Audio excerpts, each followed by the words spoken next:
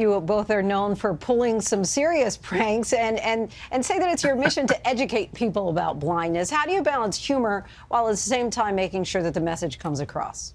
Oh, that's a great question. I mean, humor is just a very big part of our relationship. Matthew is a natural-born prankster, and very, very early in our relationship, he started to prank me in ways that I think you can really only get away with because of my blindness. And I was actually just sort of heartened by the fact that my disability, rather than bring a burden or any negative to the relationship, was bringing something positive. And Matthew, how do you respond, though, to those who may see these pranks as something negative against the disabled community?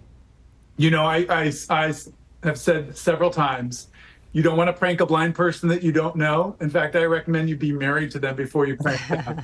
It was Paul's kind of delight when I first started pranking him. Right. It told me, like, oh, I can keep doing this. Yeah.